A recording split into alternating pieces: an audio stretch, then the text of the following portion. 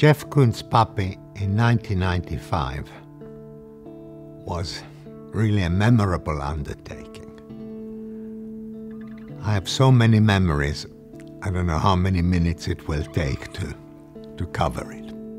And interestingly, just like the Rep Coast, I didn't see Jeff's works, and especially the puppy, in real life. I only saw photographs.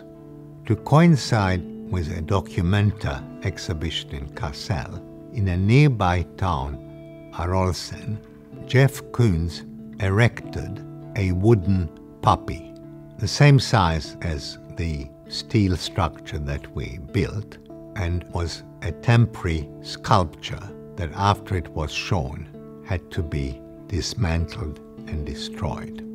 I found it really intriguing. I knew both the New York and the London dealers of Jeff Koons, and I said to them, I'm really interested in bringing that to Australia.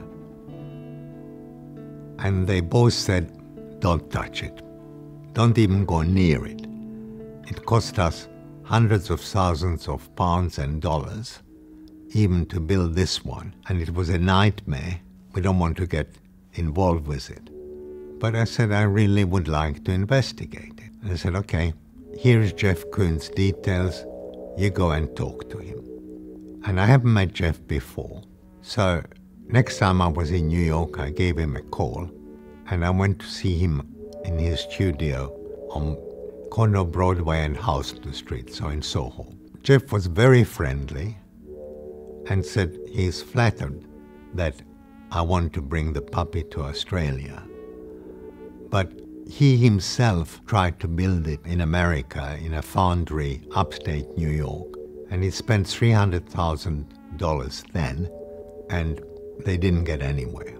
But he said, if I really want to try, well, here's my blessings. The puppy was based on a Jeff Koons sculpture called the White Terrier, carving which actually Jeff didn't do, but he commissioned it from very skilled German wood carvers. But it was his work of art, which I bought from Jeff for almost no money. So I brought the puppy back to Australia, and that's where it really began. That I was introduced to Australian engineer Doug Knox. And I said, well, this is the model, and we want to build it 3-story high, and we want it covered in flowers. And he didn't look at me and say, you're crazy, John. He said, well, let's see what we can do. And it was the early days of computers, but he had the idea to do a plaster cast of the wooden sculpture, and with laser dissected both horizontally and vertically, and he used the computer to blow it up so it became a 3-story high with exactly the same contours as the wooden puppy. So Doug succeeded in working out the method how to build it. The other thing was then to build it. Fortunately, I got the support of a couple of big industrial companies. There was a steel foundry near Penrith, and it took almost a year to build it. The components came in layers of about probably a meter high and could be screwed together on site. At that time, I was very involved with the MCA, and it was logical to put it in this most prominent spot in front of the MCA. But before that, a lot of work had to be done in excavating the site so that we could put in concrete foundations. And it took, I believe, a couple of months, just the assembling on site of the different components. It went all very smoothly, and we kept informing Jeff of the progress, and he was very pleased. A steel netting was placed with compartments to put the little pots of flour into each of the openings. and we had support from nursery, and art school helped to plant the flowers. We were really fortunate. It went without any major hitch.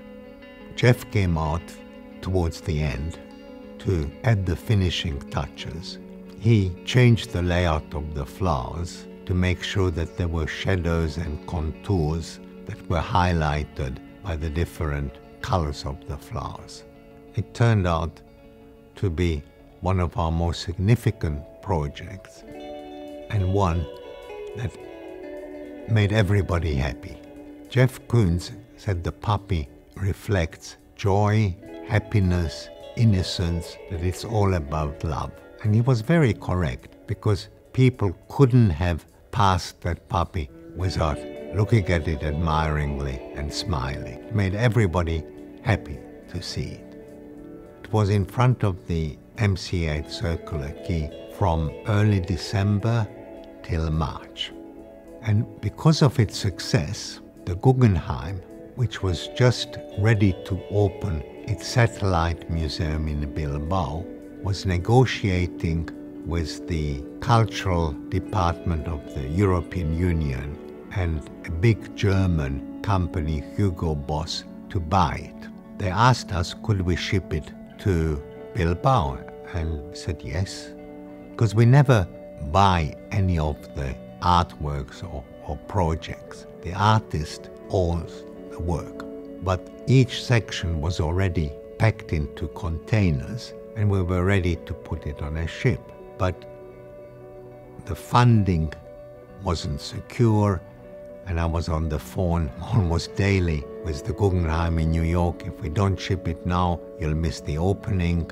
I said, well, we can't. Then we went from shipping it by boat to getting a big cargo plane to take it, which of course was much more expensive, but still no decision. And at the last minute, they got the funding, but then the only thing we could do is ship it by commercial rates, I think on Singapore Airlines. And shipping the puppy to Bilbao, I think, cost almost as much as building it here in Australia. It still makes wonderful memories, and I'm most grateful for Jeff Koons for having the faith in us and letting us do it.